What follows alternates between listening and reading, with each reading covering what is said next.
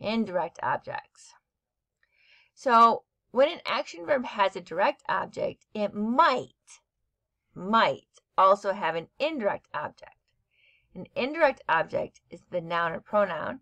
It comes after the action verb, but before the direct object. And it names the person or thing that something is given to or done for. So if you're doing an action, who's it being done for? If you're doing something, who's it being given to? So indirect objects answer the question to whom or for whom, or to what or for what.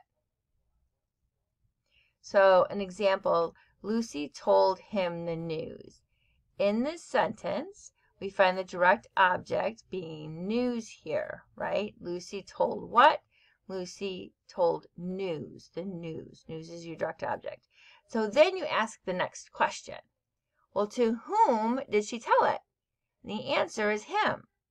Him is your indirect object. So Lucy told, right, what? News. To whom?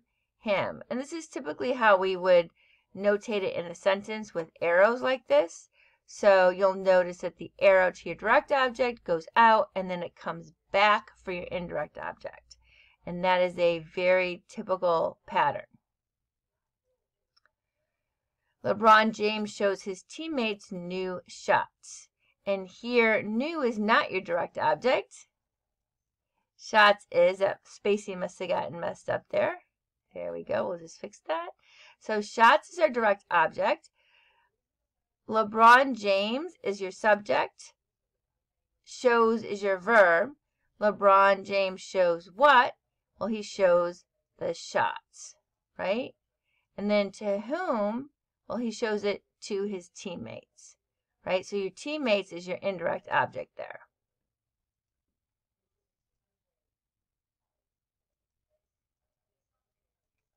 Most sentences with an indirect object follow the exact same pattern. You have your subject, then you have your verb, then you have your indirect object, and you have your direct object. So it seems like you would want to find your indirect object first. Keep in mind, an indirect object never follows the preposition to or for, because that would be then the object of the preposition to or for. So in order to have an indirect object, there cannot be those prepositions in the sentence. So an example, the assistant gave the players towels. Okay, so in this sentence, assistant is your subject, gave is your verb. What did the assistant give? The assistant gave towels. To whom? The players. Subject, verb, indirect, direct. Another example. The assistant gave towels to the players. In this sentence, to the players is a prepositional phrase. We would cross it off because players cannot be the indirect object. It's now the object of the preposition. And so when we say the assistant gave what? Well, the assistant gave the towel, still direct object. To whom? We can no longer answer it because we've crossed this off because of it being a prepositional phrase. Okay? So you will never have your indirect object follow your direct object because it's most likely part of a prepositional phrase. So what that means then is that like direct objects, a sentence can have a compound indirect object. He gave Chuck and Steve their desserts.